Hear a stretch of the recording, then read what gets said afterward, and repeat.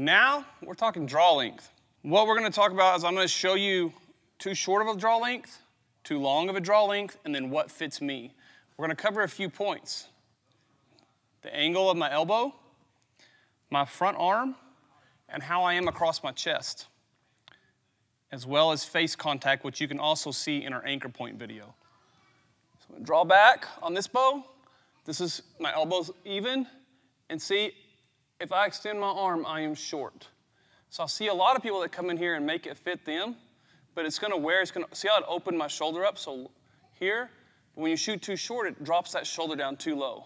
So I like to extend out and push in, and I just cannot do it with that bow. And you see how it's pulling my elbow this way?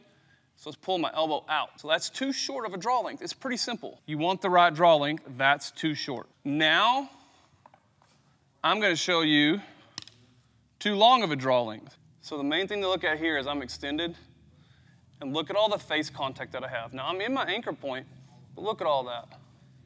That's not good, that makes a string bounce. So if you have that much, or you're having to do this, you're too long of a draw length. You can feel it on your face. We don't want all that face contact.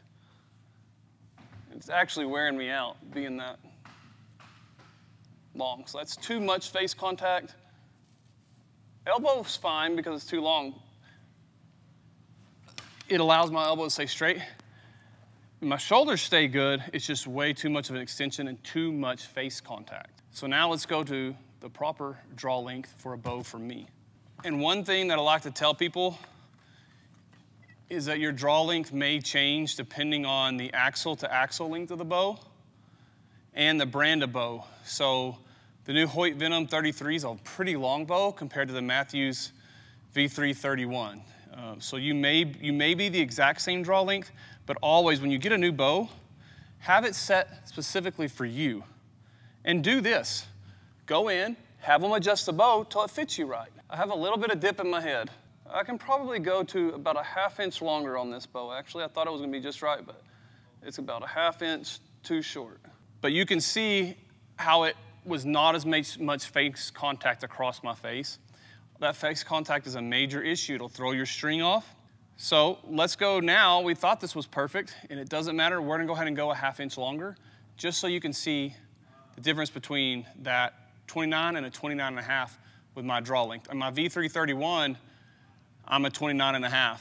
And so this is at 29, we're gonna go extend it out and show you that too.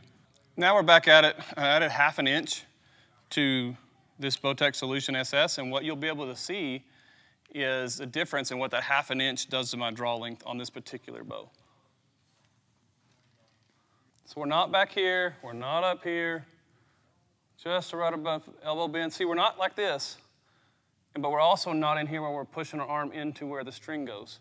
Just a little bit of bend right into that anchor point, staying up straight.